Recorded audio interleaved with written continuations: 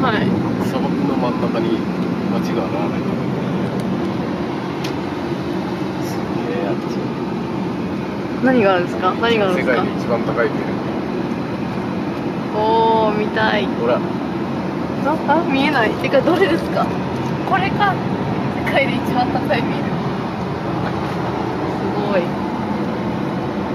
来ちゃいました、ドバイ。ドバイ。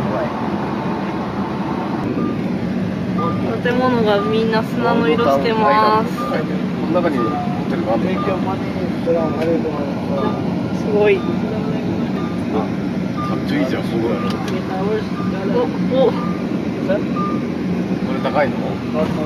これは提示されたものの中で一番安いのやられましたけど。めちゃめちゃかっこいいじゃん。かっちょいいですな。溶けて間違ってないよね。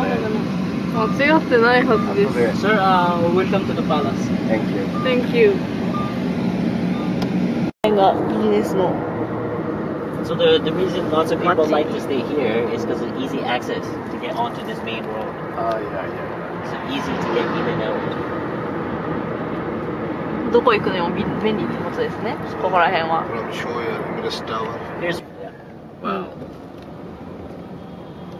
This is where you see Middle East, the people. So safety? Yeah, safety. It's just it's still safe.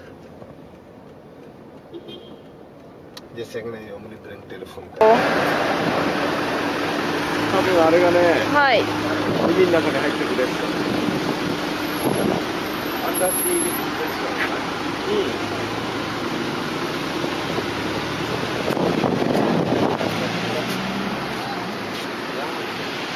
ビーチです。暑い。貝殻の形してる。It looks like a shell, right? The shape of the shell. Like a palm tree.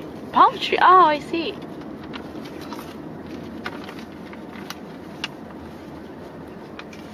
The right one? The bigger one, This right? one right here. This one. Oh.